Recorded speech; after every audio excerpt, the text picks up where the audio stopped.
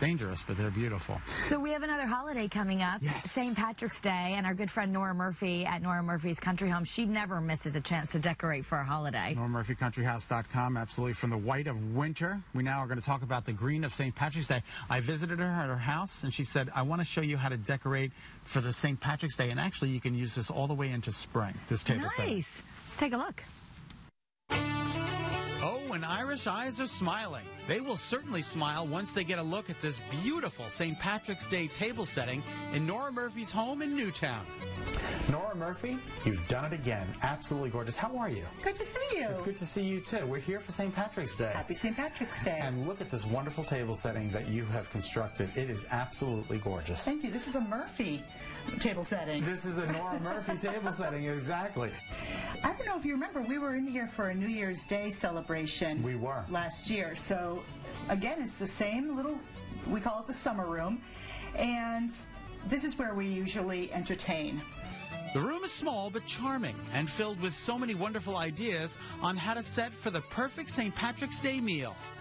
What we usually do is we have enough seating in here for 8 people, but because this is now set for St. Patrick's Day dinner, and it's for either 2 couples or 4 friends, I made it more intimate. I took the 2 host chairs that we usually use and I pushed them to the side, and they kind of disappear against the creamy white walls.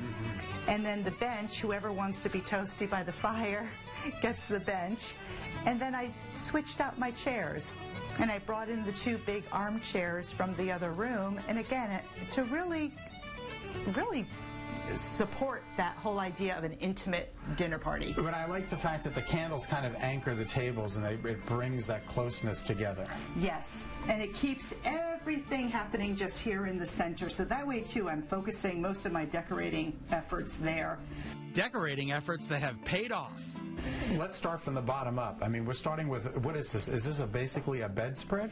It's an old quilt I had found at a flea market, and what's wonderful about it is that you don't have to worry about it. It's already tattered. It already has a little stain on it here and there.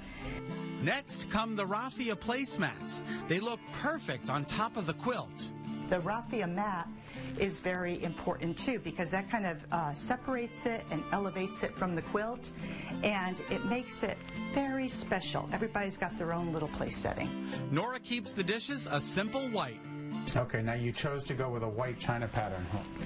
Yes, I wanted to use something that everybody can do, and that's doing that mix and match white china. You can get it TJ Maxx, Marshalls, Home Goods, and what I love is really graduating the scale of the pieces and then bringing different textures in, where you have a scalloped edge on your dinner plate.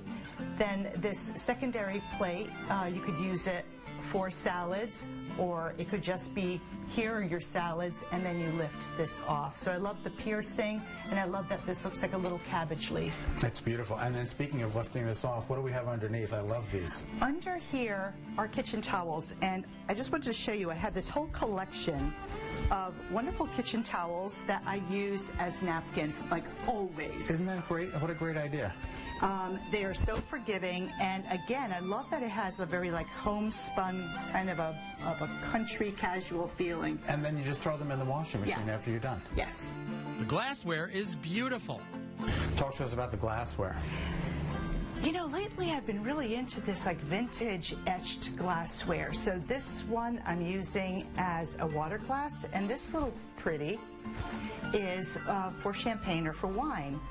I love that there's flowers. It's a few days. We are celebrating the first day of spring. So I feel that bringing a little bit of that botanical essence into here is really great. Candles and hurricane glass anchor both ends of the table and keep things nice and intimate. Yeah, candlelight is so important. And again, I love that these are very simple, modern, clean shapes to the hurricanes, and be sure to fill it with one big fat candle. And what have you done surrounding the candle? Very simply, I went out and I pruned my Andromeda shrubs. Again, it's so simple, just, you know, encircle your hurricane, and it just reinforces that green. and freshness. You don't have to spend any money on flowers. And look around the room. Things have changed on the mantle and on the walls, just in time for St. Patrick's Day. Irish eyes are smiling. Yeah, Nora also uses these baskets to hold her wine, and she brings in a piece of silver from her silver collection just to throw it in casually. It looks so elegant amongst the table. All right, now, if you're interested, the table settings featured in Nora's segment today, it's available for purchase this Saturday. Head to NoraMurphyCountryHouse.com for that and other new offerings. All right, it's time to eat some big donuts. Yeah, today we're making cakes at one of the